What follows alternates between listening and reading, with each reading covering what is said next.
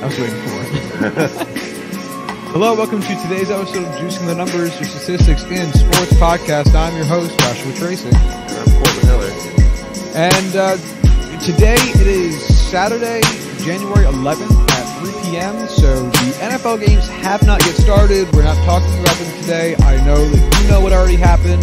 I know that when I listen to this on Monday, I already know what happened. But as of right now, we don't know what happened, so there's no way for us to talk about it. So, since that's pretty much the only thing of interest happening in the world of football outside of coaching changes we have already discussed, we will be turning our attention towards baseball. This past Friday was the arbitration deadline. So, if you're unfamiliar with the world of baseball or the manner in which they conduct their contracts, basically after, I forget if it's 3 years of service time, you become an arbitration eligible player. Basically what that means is you are still technically in your rookie deal, but you get the fun experience of arguing with your employer about why you should be paid significantly more, and your employer gets the chance to tell you why you shouldn't. And if you settle, then you will, you get basically a 1-year deal. It's not a true 1-year deal in that, like, once it expires, you're gone. You're still under team contract. You have several more arbitration eligible seasons, but for all intents and purposes, think of it as a 1-year deal. And if you don't settle, then you get to go to an arbiter, and that arbiter hears cases from both sides and then decides who's right, or at least who's more correct, and then issues out what the contract will be. So, Friday was the deadline for that to happen, and 155 arbitration-eligible players had to have a decision reached as to what was happening with their 2020 season, and we're going to talk about a few of them. Sound good to you? Sounds great. All right, so 2 records were set. I know that. One of which was, and we'll talk about each of them, I suppose. Let's start with Mookie Betts. Mookie Betts set the ARB record with $27 million for 1 year. The record was set previously just last season by Nolan Arenado, ahead of him signing a monster contract at 1 year, $26 million. So Mookie has avoided arbitration and set a record, and it's tough to say if the Red Sox, it feels weird, like, just from the Red Sox perspective, because, like, everything out of Boston is, we need to shed payroll. And this seems strategic. And Mookie talks a lot about how he wants to hit free agency. And so this seems like it would have been the perfect instance for them to actually go to arbitration to try to get this to be anything lower than what it was. You know, even if it's just a few $1 million, like, they don't really lose out on anything, because they don't have to worry about hurting Mookie's feelings, because he doesn't care to stay, and they're worried about payroll. So they will obviously want to make this as cheap as possible. And if you want it to be cheap and you don't care about someone's feelings, go to arbitration. At least that's what I'm thinking in my mind would make sense. But they decided to do this, which is by far better for Mookie Betts, but still kind of weird. Yeah, like, my only thoughts towards that is, if they were going to try and go cheap and they tried to cheap out and just lowball them, I think Mookie Betts would have a very strong case towards these guys are trying to fuck me over with money. Arbitrator might just say, all right, well, they're clearly just trying to be assholes. I'm just going to side with Mookie Betts on this one because he deserves quite a bit of money. So, yes, he does. Yeah, it's also tough because, in that time he has an MVP. So yeah, pretty strong leverage point there. That MVP. Highest WAR season in the past many years.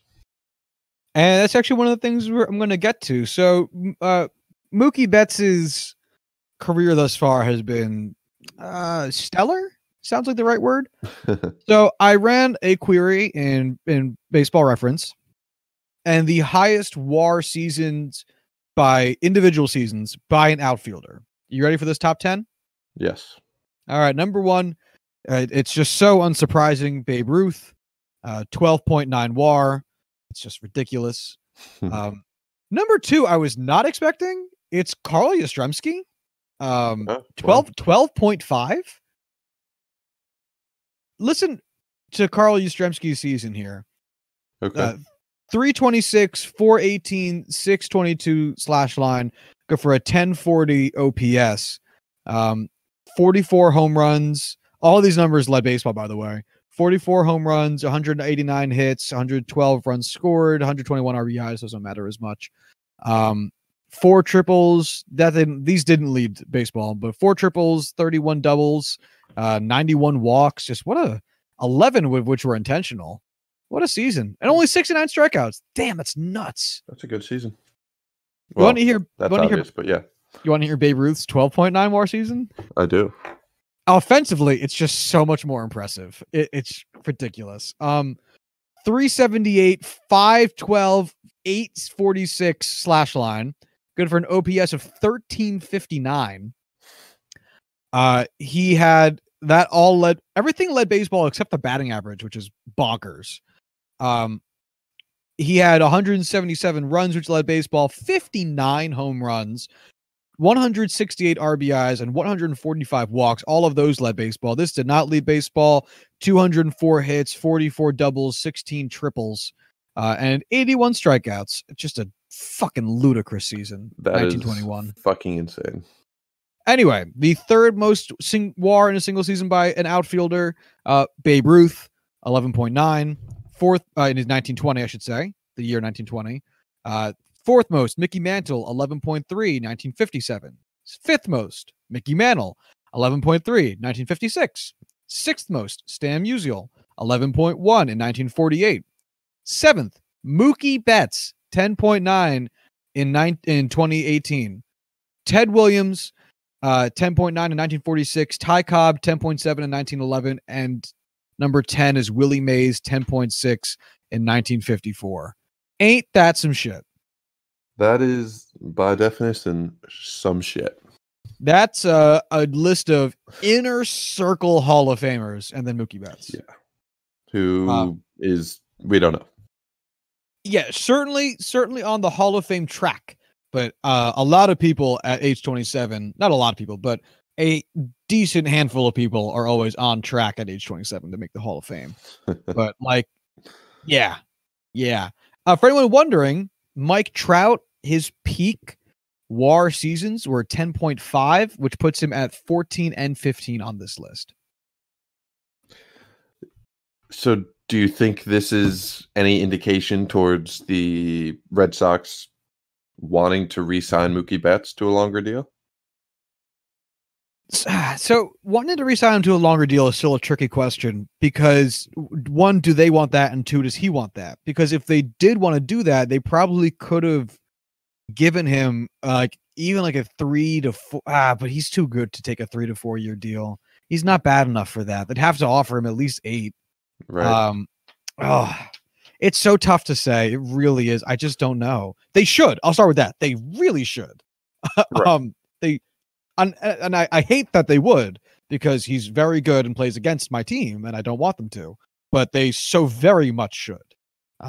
As much as I do not like rooting for Mookie Betts or the Red Sox, he's a insanely talented player. And that will bring me to the next query I ran. And I don't know where I put it. Oh, no. Oh, okay. I know what I did with this one. So this one's really similar to the last one. Forgive me for that, but oh well. So if you notice from the last one, a lot of those names were old school baseball names, right? You know, you had your Babe Ruths, your Ty Cobbs, all that. So I wanted to look at it again, post 1960. So 1960 is in the integration year, the expansion year. Integration has also already happened. So we're looking at a much more modern version of baseball. You could argue that baseball isn't at its true modernity until somewhere in the mid 70s or 80s, but go fuck yourself. So if we look at it like that and look at who had the best single season WARs in the outfield in that time frame, the number one season is still Carl Yastrzemski's 12.5 in 1967. Second most is then Mookie Betts' 2018 season, 10.9. Wow. 3 is Mike Trout's 2016 season, 10.5. 4 is Mike Trout's 2012 season, 10.5. 5 is Mike Trout's 2018 season, 10.2. 6, Bryce Harper's 10-win season in 2015. 7, Ricky Henderson's 9.9 win season in 1985. 8, Mookie Betts' 9.7 win season in 2016. 10, Ken Griffey Jr. at 9.7 in 1996. And Barry Bonds is number 10 with 9.7 in 1990. So now Mookie Betts is on this list twice. Only one fewer appearance than Mike fucking Trout, who's also number 11, by the way. And, by all means, already has a Hall of Fame career. Yeah, which will be very much so on display in the next query I ran. Right. Yeah. This is going to turn into something where Mookie Betts, by all means, is going to ask for a Mike Trout size deal. And no way. He no. Why not? All right. So first off, Mike Trout got a contract worth $400 and something million. Right. It's so comically, it's the most money for a contract by $90 million, I think.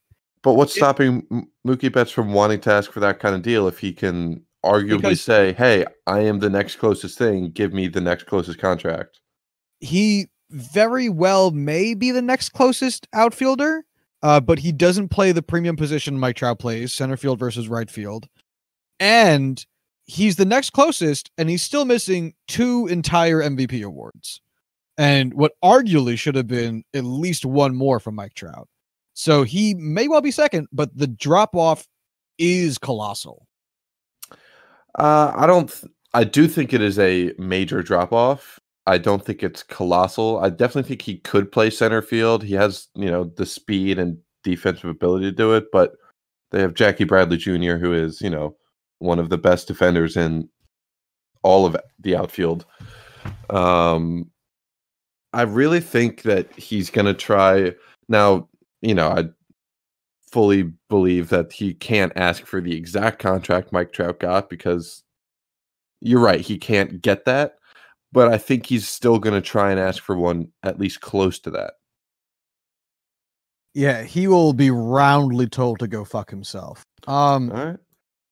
So Mike Trout's been in the league a little bit longer than Mookie Betts, so I'm going to only take his their rookie years were relatively equivalent in playing time, 52 games versus 40 games. So I'll include Mike Trout's 2011 season, which will be a little bit unfair to him, but what have you. So Mookie Betts has accumulated thus far in his career 42 WAR, which is just wonderful. Truly is. How much do you think Mike Trout's got? Oh man, I don't know. I don't want to say double, but 50% more. I'm looking for it. Where did it go? Oh, hold on. I took a year off. My bad. 54.1 WAR. So that's 12 WAR better over that span. Career-wise, Mike Trout has 72.5 WAR, which is 30 and a half more WAR than Mookie Betts. That's a good amount. It's fucking comical. It's literally an entire additional very good player's career up to this point. Mm-hmm. I really, really believe in Mookie Betts and believe he will be a phenomenal player for whatever team he's in. But he would probably be better situated around Bryce Harper money than he would Mike Trout money. I think that's a much better yardstick. I still think he would get a good amount more than Bryce Harper, though. I think he would get more than Bryce Harper too, but I don't think it'd be by that much. Yeah, honestly, I don't hate your decision to think that. I just think that he's so much better than Bryce Harper that why wouldn't he get a chunk more than he is? Because he's older. And that's a lame reason, but that's one of the main reasons Bryce Harper got that money. because they were able to give him more years because he was younger. Even though he was only, I think, 2 years younger than Mookie Betts, he's still just younger, and those 2 years make a difference. If you told me Mookie Betts was to eventually land upon a 10-year, $335 million contract, I could say, okay, he beats out Bryce Harper for most money for a free agent contract by $14 million, which is huge. By the way, Bryce Harper only I'm beat gonna blow your Giancarlo Stanton. fucking mind. What?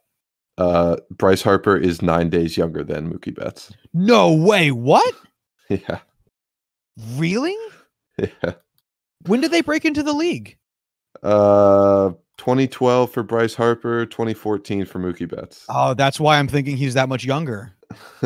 He came in 2 years earlier. I was on Mookie Betts' baseball reference page, went to Bryce Harper's while staring at the same spot for age, and I was like, something must be wrong because that's the same number. Oh no, they are, October 16th, 1992 for Bryce Harper, October 7th, 1992 for Mookie Betts. Wow, that's wild. Yeah. I can't tell if I'm overestimating how young Bryce Harper was, or if I underestimated how old Mookie Betts was. It's definitely both. It's gotta be. I definitely would not picture either of them being 27. Really? Bryce Harper breaking into the league when he was 19.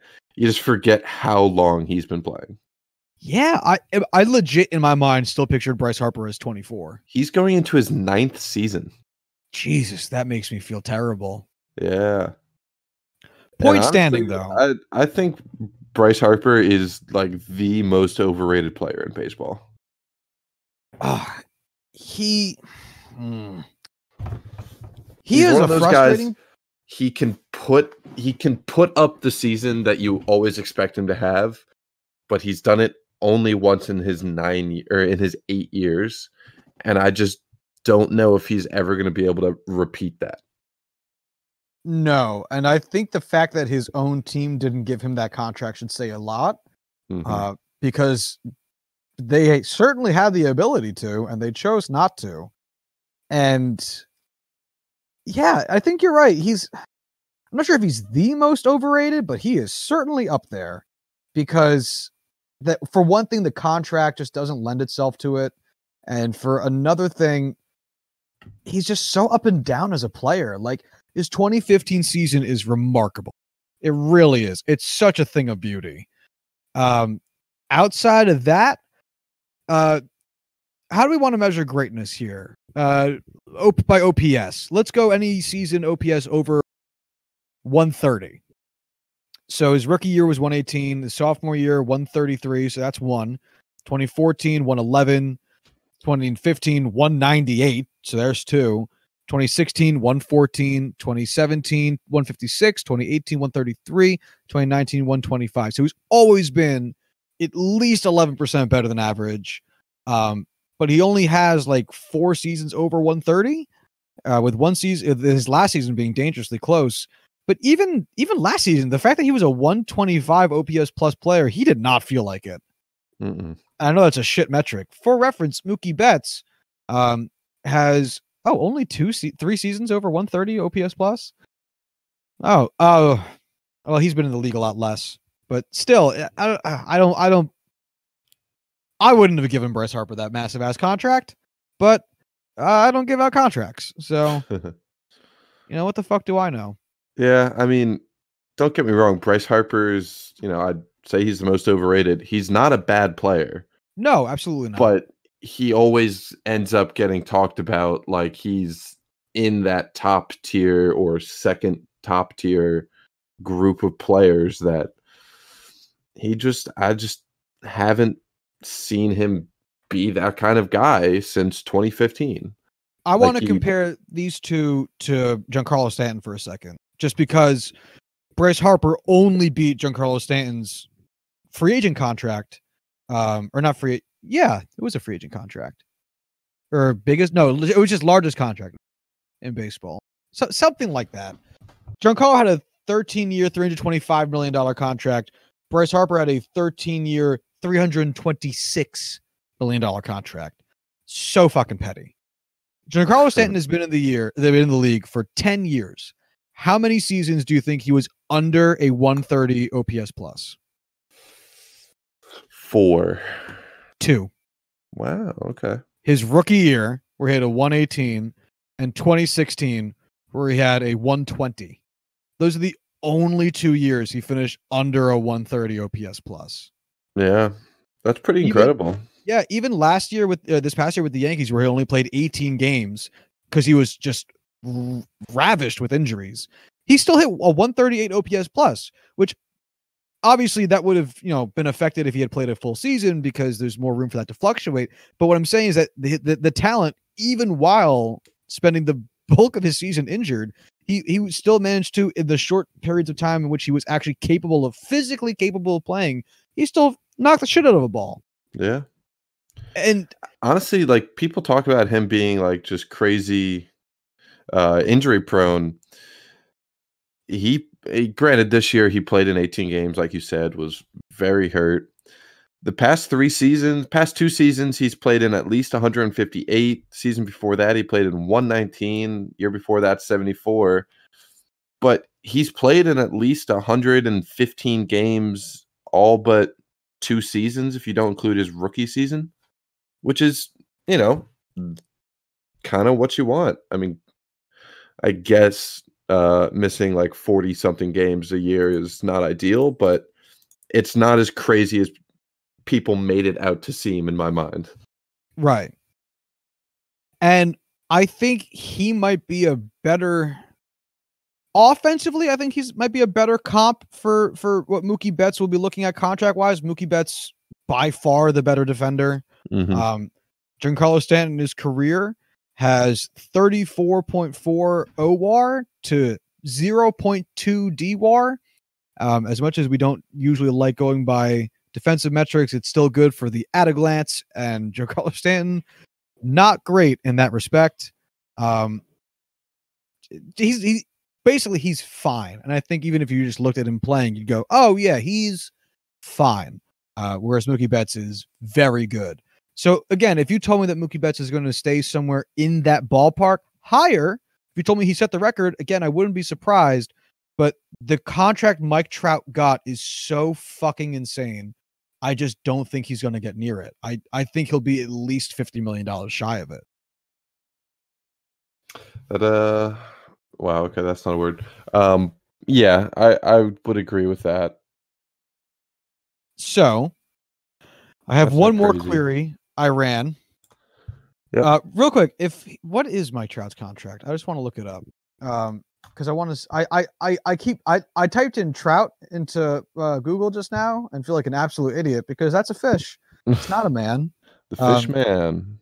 He is the fish man, but he also is a person, and the fish is a different thing. So his contract is 12 years for $426.5 million. So $100 million more than Bryce Harper. Oh. Yeah. So if Mookie Betts got $50 million less than that, he'd still be getting a $376 million contract. And I'm amending this. I'm saying he'll probably get $75 million fewer than Mike Trout, because $426 million is a comical amount of money that Mike Trout's literally the only person it's worth. But you also have to imagine or remember that it's for 12 years. He's only making $35.5 million a year. He's actually making 37.1 per year. Adjusted. Yearly cash? Oh, this is interesting. There's payroll salary. There's that's including 2019. And yearly cash. Yeah, I'm looking at Spot Track right now, and they included so am I. 2019 when it was 17.6. So yeah, $37 million per year over the remainder of the contract as the extension. Yeah. Yeah, and I don't think Mookie Betts is worth $37 million per year. No, but I honestly see him getting something like 35 a year. Oh, I don't. No, absolutely not. I know I said 10-year $35 million, which is literally 35 a year, but I'm so conflicted on it because, like, Bryce Harper, he's only getting paid $26 million per year. Let's see. Because his is a 13-year, $326 million contract. Yeah, so it's basically 27.5 after 2019 until 2029. But yeah, 27 and a half. Yeah, if you throw about $3 million per year on it and put Mookie at 30 per year for 13 years, it becomes $390 million. I don't think he's worth that much. How is it much for 10 years? Be 300 million. It's tough to say. I just don't know. But he's definitely not sniffing $400 million. It's just not happening. So where would you compare him to Anthony Rendon? That's a great question. Is he a better player than Anthony Rendon? I'll say, yeah, I think he is. Okay, he plays a less valuable position, but yeah. Because Anthony Rendon is making $35 million a year. Yes, but Anthony Rendon's also playing for a shorter contract. How long? He's an 8-year deal. It's a 7-year, $245 million. Sorry, 7-year. Yeah, which is fine. Well, that's what I'm saying. Is in order for Mookie Betts to get anywhere near Mike Trout money, he'll have to play for a long ass time, and that usually results in you getting less per year, a la Bryce Harper. If he wants to get the high AAV, a la Anthony Rendon, he'll have to play for. Anthony Rendon playing for 6 fewer years around his contract than Bryce Harper's. That's huge. Yeah, you're right. That's why Mike Trout's contract is fucking ludicrous for anyone else to get. Because if you tell me Mookie Betts is going to get 32.5 per year, okay, that contract's going to be between 6 and 9 years. If you tell me he's going to be playing for a 13-year long contract, his AAV is going to be like 28, 29. Like it's the fact that Mike got both. I just called him Mike. We're good friends. It's insane. He's literally the only player that's worth. I want to argue for Mookie Betts to make a shit ton of money, but you win. You have convinced me that he will not get anywhere close to Mike Trout money. And it's just no knock on Mookie Betts. Like I'm not trying to argue against Mookie Betts. It's just how stupid of a ball player Mike Trout is. It's disgusting. It's fucking disgusting. Like legit, $100 million more than the next outfielder, for the next contract in general. Yeah. Well, Mike Trout, fishman, good at baseball. He is, which again will be emphasized by this next query I ran, which I have here. I wanted to see. So Mookie Betts is 27, as we mentioned, which apparently I knew because I ran this query with that intention. And I wanted to see which outfielders accumulated the most WAR in their career in their pre-age 27 season. So Mookie Betts will not be in the top 10 on this, just because he broke in a little bit later than a lot of these other people, but still. So he's not going to be in the top 10. He is number 18 on this list with 42 WAR below age 27 season. Actually, this includes his age 27 season. I might rerun this because he's only played through his age 26 season. So let me adjust that just a little bit to be a little bit more fair to Mookie and see how that changes anything. And running. And waiting. And looking. I bumped him up 5 spots. He's now number 13 on this list. So in the age 26 and younger seasons, number 1 player is, any guesses? Mike Trout. Yeah, Mike Trout. 64.2 WAR. That's so much. I know. Number 2, Ty Cobb, 63.4. Number 3, Mickey Mantle, 61.4. Number 4, Mel Ott, 51.3. Then Ken Griffey Jr. at 50. Tris Speaker at 48.7. Hank Aaron at 46.6. Frank Robinson at 46.2. Al Kaline at 44.5. Ricky Henderson at 44.1. That's the top 10. And then after that, it's Joe DiMaggio at 42.6. Andrew Jones at 42.5. And then finally, Mookie Betts at 42.0, just ahead of Barry Bonds at 41.3. Yikes. Barry Bonds accumulated a stupid amount of WAR in his elder seasons, which is why he's lower on this list than he would be if we expanded it. But Mookie Betts ahead of Barry Bonds, Willie Mays, Ted Williams, Shoeless Joe Jackson, quite a ways ahead of Bryce Harper. Very good at baseball. Still 22 WAR fewer than Mike Trout, but he's good, man. He's really good. Yeah. I hope he signs an extension just to play for the Angels until he's just like 65. Mike Trout? Yeah. You know what would be cool is if Mike Trout and Mookie Betts played on the same team. No one could afford that. I mean, they can't, but wouldn't that be really cool? That would be really cool. Just make a, make an all-star team. You could do that in MLB The Show.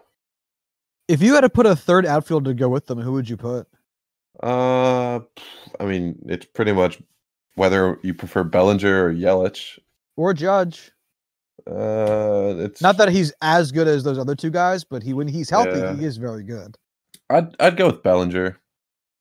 I like Bellinger. I think I would go with Yelich just because I like Yelich more. Yeah, I like Bellinger more. That's why I went with him. Again, it really doesn't matter. It doesn't. It very, very much so doesn't.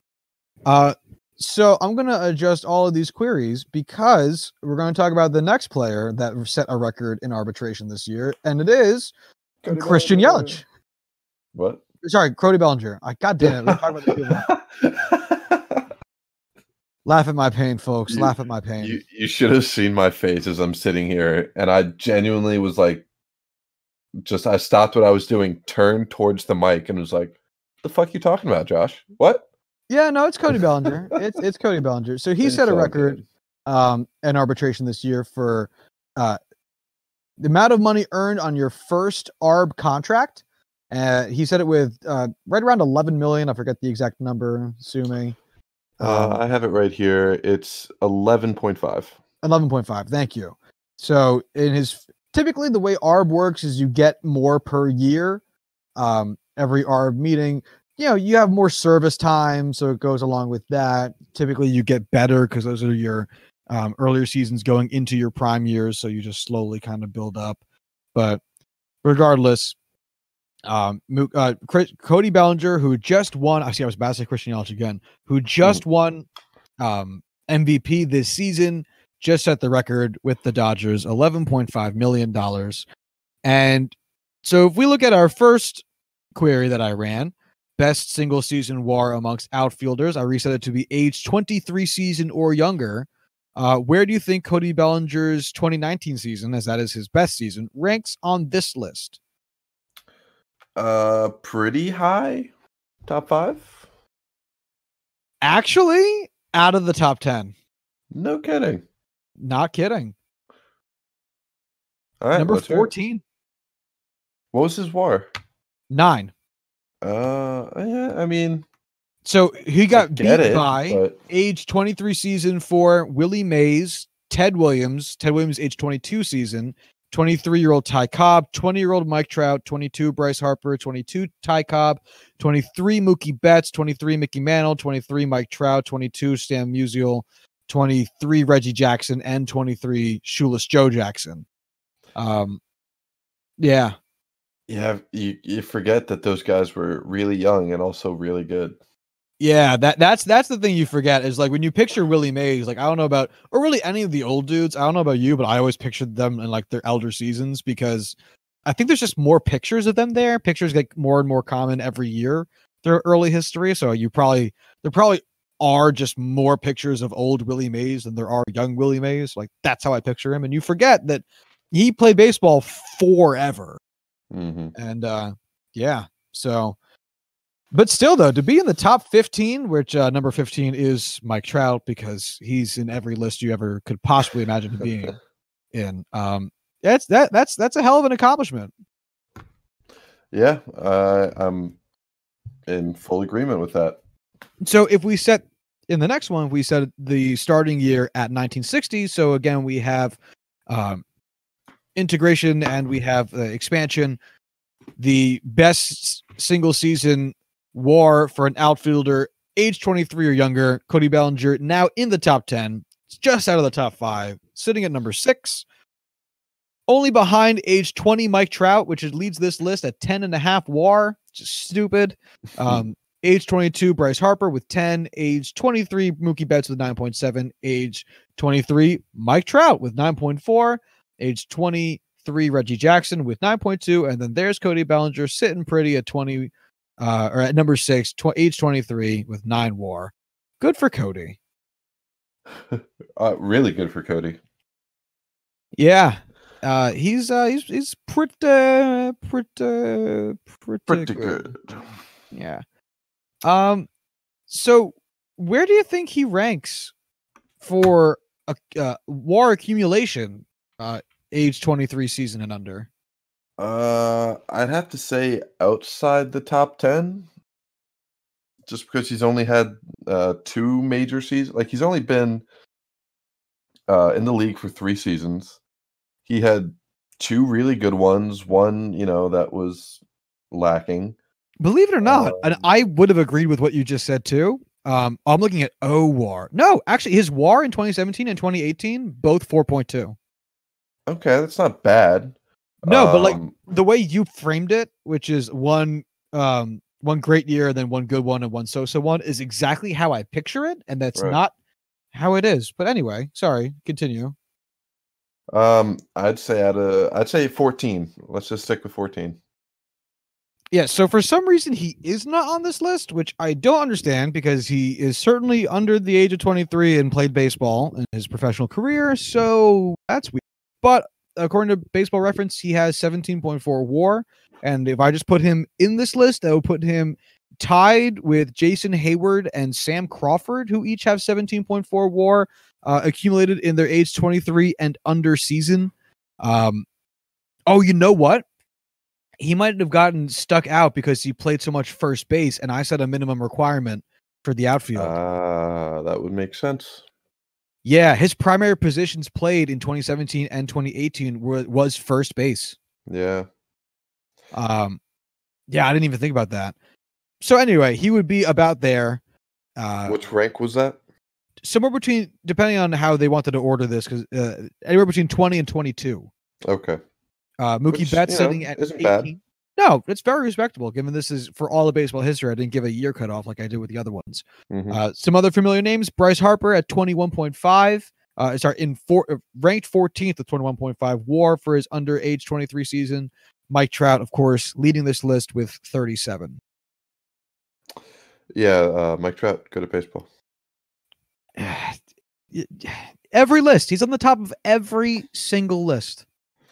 Maybe that's why he got paid $400 million. Can you imagine making 426? Can you imagine knowing for a fact you will be getting paid at some point in your life a grand total of $426 million? And for Mike Trout, that doesn't even count his sponsorship deals and all that shit. Investment accounts and capital gains and all that. Knowing guaranteed he's going to receive payroll checks that total in $426 million before he turns 40. If someone handed me a check for $426, I would be thrilled, blown away. If you added 6 zeros on the end of that, I genuinely, I have a degree in finance. I don't know if I could fathom having that kind of money. Dude, it's so much. It's just so much. He could literally wipe his ass with $100 bills probably for the rest of his life. Okay, now I have to do the math on that. How many wipes do you think it takes him to clean his ass? Or every shit per shit. Let's be conservative and say 3. That's the exact number I was thinking of. All right, how many shits do you think it takes in a day? 1. Really, only 1 shit per day? I'm assuming that, he has a lot of fiber and he's a big boy, so he can hold his shit, and he just has 1 morning shit every day. Fiber makes you poop more. All right, well then, fuck me, twice a day. I don't give a shit. All right, we'll go with twice. $600 a day. $600 a day for The rest of his 365 days a year. So that's $219,000 per year. So 219,000. So he's making $426 million divided by $219,000. So he could wipe his ass. Oh my God. For 1900 years. Oh my God. So let's say oh man. This is hurting me. How many shits could Mike Trout take per day to squander his money? So Mike Trout, how fast do you want Mike Trout to run out of $100 bills? Let's say 60 years. That puts him at 88. I feel like that's a good age for you to kick the bucket. All right, so 60 years. All right, that means he needs to burn $7.1 million per year in shits. And granted that it takes him $300 per wipe. That means he could take 23,666 shits a year. At $100 per wipe for 3 wipes. It would still take him 60 years to lose all his money. Oh my God, this, dude! Like, I get it. Like, we talk about large sports contracts all the time, and we don't blink at the numbers most of the time. 26,000 shits wiping your ass with $100 bills for a single year. Fuck you, Mike Trout. You know what's funny is, like, I genuinely thought it would be like a normal-ish. Yeah. And the fact that it was 1900 years of shits where you're wiping your ass with $100. All right, so you know what? I have to do more. So let's say Mike Trout, conservative. You know, that's what I was about to do. So let's say he wipes his ass. So we got $100 bills, eight wipes. It's a messy shit every time. 10, because if you think about it, a dollar bill, you know, it's cotton, but it's not absorbent in any way. It's thin, so you can't really get a nice wide wipe. You know. All right, I got 10 in. 10 of shit. Let's keep the number of shits normal. We'll keep it at 3 this time, which is still, it's a healthy amount, you know. All right, so that's $3,000 per day. So with times 365 for 365 days, so that's $1.095 million per year. Okay, 1095. I'm saying it a bunch of times so I can remember. 1095. All right, 426 million divided by 1095 with the 3 zeros. That's still 389 years. If he has a wife and kid that he's convincing, he could have 3 kids and they're all doing it the same way. They're good until his death. So if he has 3 kids, that means that we have to divide this number by 5 because that means it's a 5-person family. Okay. That's 77.8 years per person. Fuck this, man. Fuck this bullshit. That means that his 3 kids could all wipe their asses with 10 individual $100 bills for 3 shits per day until they are well after their retirement. And this is assuming that he keeps all of this money in like the bathroom cabinet. Yes. Not gaining any interest, no gains whatsoever. No sponsorship deals, no extra income, nothing. Fuck, dude. This is my favorite math that we've ever done. I agree. We should eat the rich. This is ridiculous. That's a confounding amount of dollars. Control myself. Like, this is just the most outrageously batshit crazy. I'm genuinely floored. Yeah. Oh my God. I'm genuinely floored by like really putting into perspective how much money. All right. When we're done with this, can we tweet Mike Trout this information? When this episode comes out, I 100% will. On Monday, this is I'm going to bombard the world with ass wiping figures. Mike, I just want a tweet back from you saying, "Yup, that's exactly what I plan on doing." I don't want a jersey. Like, what? I'm doing it now. I don't want an autograph. I don't want a video message for my birthday. I just want a tweet acknowledging that you will wipe your ass with $100 bill. You know those just like for posterity. those like gag toilet paper rolls that like are like all the individual pieces like look like $100 bills. What was You ever that? seen one of those? No. Yeah, if you go on like, like shitty gift websites, like as in websites that give you intentionally shitty gifts. Right. Like that's a pretty common one. It'd be like toilet paper with like something on it, get toilet Mhm. paper with Oh, a president's I know. face on it. Yeah, so Yeah, $100 I Mike know what Trout you could literally have that. Can he contact the U.S. Treasury Department? What would I you even feel put like that down as? Oh, sorry. I want a bundle of cash. I just don't want you to cut at the top and bottom seam, and just Yeah, can mail you it to me as a perforate it roll. for me?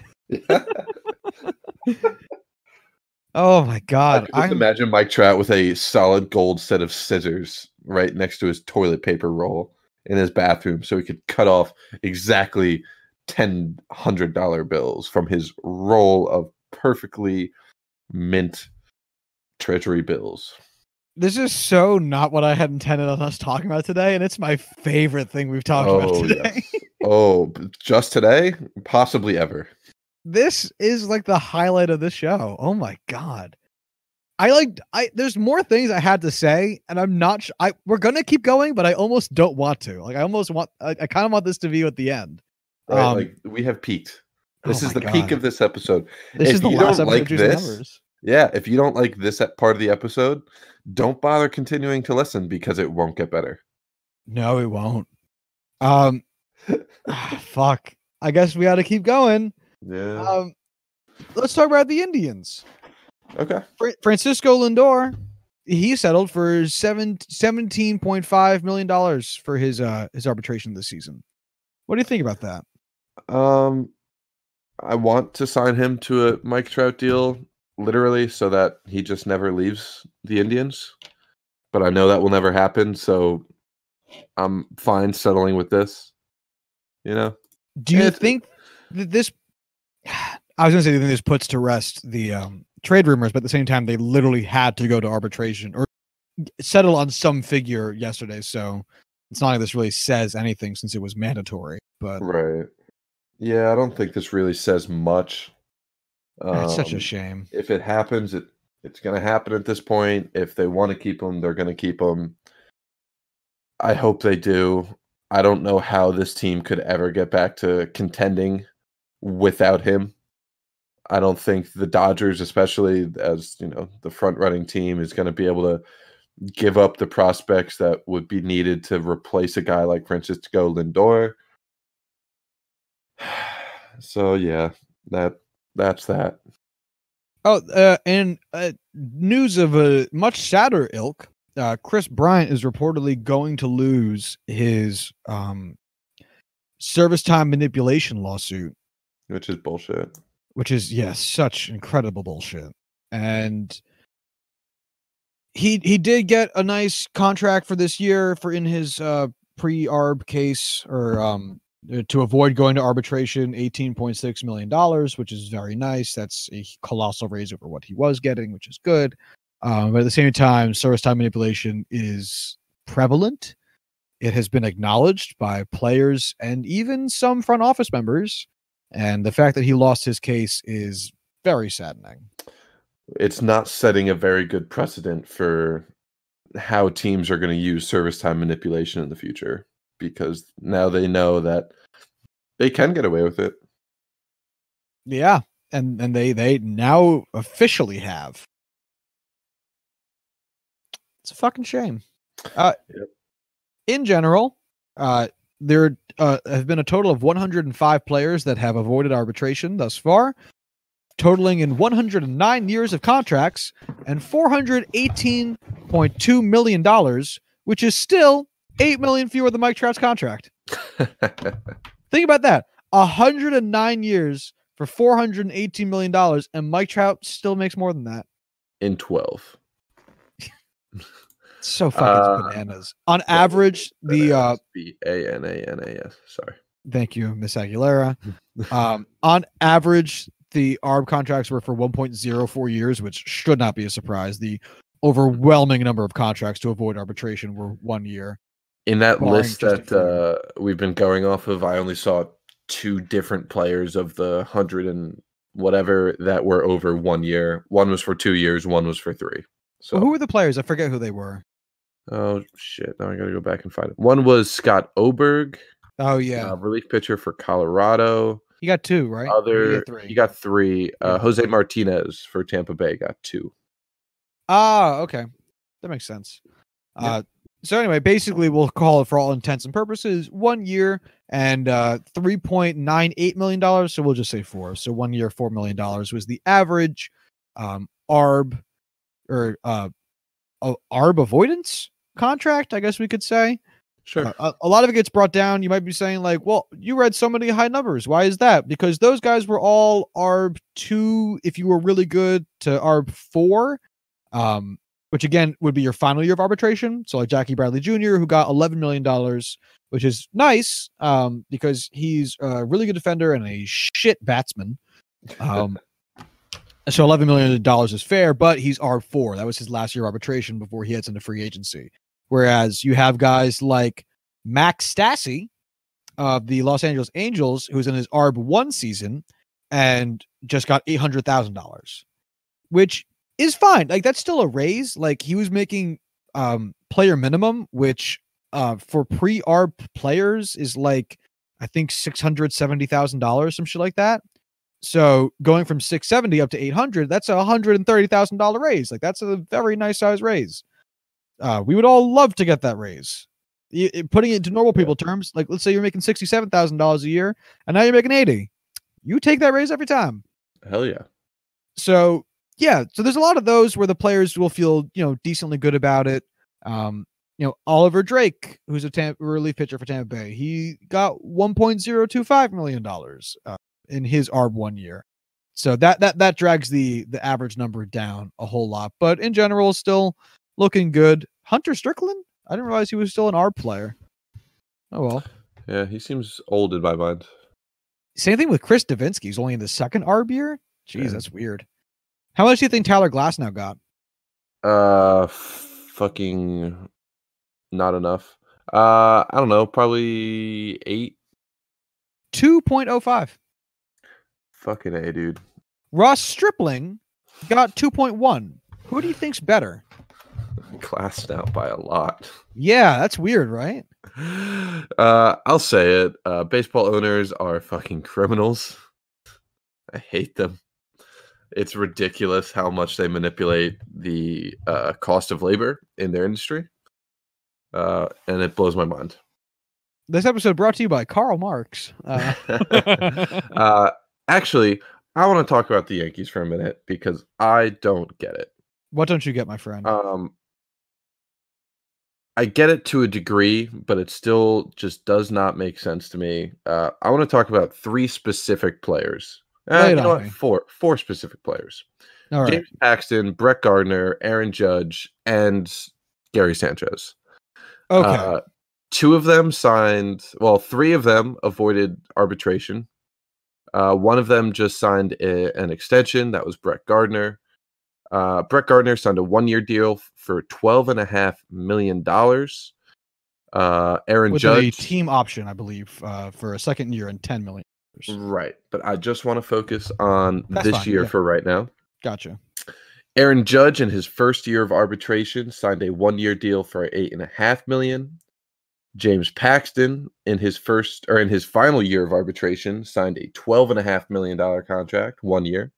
And Gary Sanchez, also in his first year of arbitration, signed a 1-year, $5 million contract. Okay. Now, I get Brett Gardner is a veteran, and I get that James Paxton is in his final year of arbitration versus in his first, but I don't get how they could both get $12.5 million, while Aaron Judge gets $8.5 and Gary Sanchez gets $5. I don't know what there is to get. I mean, it's both their first years. Think about the fact that Cody Bellinger just set the record in first-year arbitration and would also be making less than Brett Gardner. Or sorry, is also making less than Brett. Aaron Judge's 8.5 is a lot. And don't forget, like, one of the things with arbitration, as I said earlier, is it does, like, you get more every year. And Aaron Judge will, like he could double his 8.5 next year if he has a good season to get to, the full, would that be 17? Like, he if he has a good year, he totally could. He's that kind of player. I don't know why arbitration deals are so repressed when clearly Aaron Judge is worth more than $8.5 million to the New York Yankees. Oh, if you want me to defend this system, I will refuse. This is insane. This was more of an attack against the arbitration system than it is the Yankees not giving Aaron Judge enough money. Which is its goal. Like, its goal is to have is to suppress wages. It's to suppress labor costs. And it also can make players feel good about what they're getting, even though they're going to be getting significantly less than what they're worth, because Aaron Judge gets to say he just got, I think the number was like an 1,100% raise. Like, his wage just increased well over tenfold because he was making, I have it in front of me, $684,000 last year. And now he's making $8.5 million just this year. So his wage is going up a comical portion. So he gets to walk away feeling good about it, which he absolutely should. He was making $8.5 million this year. That's great. But relative to his worth, he should probably be making a lot more than that. Yes. But that's what ARB is there for. ARB is there to hold it down and to give players a system where they can feel as though they are slowly getting what they're worth by getting these increasing numbers every year based on this debate system that they have to have, which is insanity. And teams going to feel good because even if they concede and give players what they want, they'll still come out ahead because it's still less than they're worth. Madness. Just a reminder, this is brought to you by Karl Marx. Yeah. This is in direct opposition to the Ayn Rand podcast, which you can find over at ESPN. Anything else you really want to talk about today? Do you want to discuss Alex Cora? Oh, yeah. So apparently, word around the campfire in MLB circles is that in about 2 weeks' time, the MLB should be issuing its punishment against the Houston Astros, which does feel like a relatively quick turnaround, but who knows? Now, it was deemed that the Red Sox did cheat in a capacity last year, the year that they won the World Series. 2018 is now almost two number years ago. And that means that Alex Cora was on the soon-to-be penalized Houston Astros cheating team of 2017 and the soon-to-be penalized Boston Red Sox team of 2018. And that bodes really poorly for Alex Cora. Now, the Red Sox cheating thing is significantly less significant than the Astros. It's still cheating, but if you ask me, is this something that all teams at least tried to do at some point? I would say 100% yes. I wouldn't say that about the Astros. I would definitely say that about this. They got caught having a camera in the outfield pointed at the catcher's signs, and then they would transmit that somehow. I forget what the way was to the second. If they had a guy on base, they would get that information to the guy on base, like what the signs were. Not what the pitch was going to be, just what the signs were. Mm-hmm. And then the guy on second would then relay to the man batting what pitch was coming. That is a very normal part of baseball. That last part, the guy on second cracking the sign code and telling the batter what was going to happen. The cheating part is having a camera transmit that, decipher that information previously so that the guy on second knows what the signs are. That's the cheating part. So if you're saying to yourself, oh, well, that's definitely bad, but not that bad. Yeah, it's definitely bad, but it's not that bad. And again, if you had asked me, were all teams doing this? I would be inclined to say they definitely tried. At least up until when the Red Sox got warned, hey, knock it out with the Apple Watches. And the Red Sox said, no, fuck you, and kept going. In reality, they said, oh, we'll stop, and then didn't. So, if Alex Cora ends up being involved in 2 separate cheating scandals that happened in concurrent years when the MLB explicitly told him to stop it on both teams, this is not good for Alex Cora. Not good. Yeah, I do still think that there are going to be some lifetime bans handed out. If this is true, I don't think there's any way Alex Cora can avoid receiving one of those lifetime bans. I mean, it's insane how involved he was for 2 separate franchises in this. Yeah. Yeah, granted, still the Astros cheating scandal is worse, but the fact that he was a part of it, got told not to by MLB when he was a part of that, got told not to by the MLB when he was part of the Red Sox. It's the defiance of it that's going to make the second one the big issue. It's that he was obviously was knowingly doing it, but he was also lying about it and being indignant about it. That's where the problem is going to really come into play here. I agree. I'm so excited. I'm so excited to see how this concludes. It's going to be beautiful. Especially since how much you do love the Red Sox. The Red Sox? Yeah. Oh. You love those Red Sox. Oh my God. I just want them to hurt. I want them to hurt so much. And the Astros at this point, fuck them to death. Send all of your good players to the Padres. Let's make the Padres the next superpower. Let's do it. Send them George Springer, Justin Verlander, Zach Greinke, Michael Brantley, Jose Altuve, Alex Bregman, Andrew Benintendi. I'm so sorry. Mookie Betts. It's okay. Chris Sale. Who else is good on the Red Sox? JD Martinez. Send them all. Send them all to the Padres, and let the Padres be great again. Let the Padres be great again. I could get behind that one. Because you have to let them. They can't do it on their own. No, we've tried to let them do it on their own. It has not worked. 4 playoff appearances in 50 years. The Marlins won 2 World Series in 20. 25. And look where they are right now. Yeah, it's just crazy. Padres have been around for double the length of the Marlins. The Marlins have 2 World Series wins. The Padres have 1 World Series appearance, and they got swept. Yeah, that's not great. Is there any other baseball topics you wanted to touch on before we depart? Skedaddle? No, I'm good, man. I'm good. Let's get on out of here.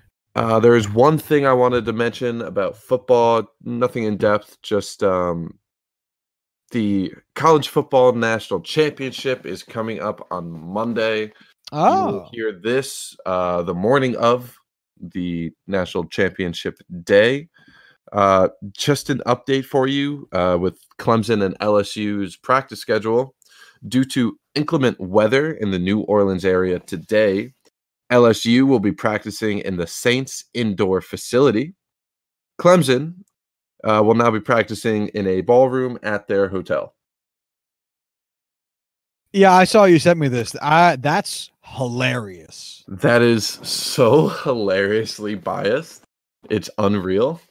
As much as I want to see LSU win this game, the fact that one team gets a professional level indoor facility and the other gets a ballroom is some major bullshit. And I would not be happy if I was a Clemson fan, player, or coach.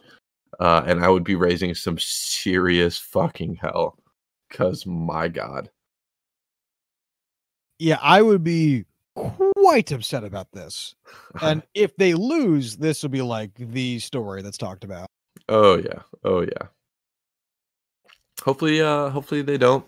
Because, no, hopefully they do. Because that would be a fun fucking storyline for us to talk about. Do you have a score prediction for that game for us? I do. I think it's going to be 45-35. What teams are getting those scores, buddy? Oh, LSU winning. Right on. Go LSU. I am hoping for a high-scoring national championship. I would too. All right, let's wrap this up. All right. All right. If you want to follow the show on Twitter, you can do so at JuicingPod. If you want to hit us up via Gmail, you can do so at juicingthenumbers@gmail.com. And until Thursday, y'all have a good one.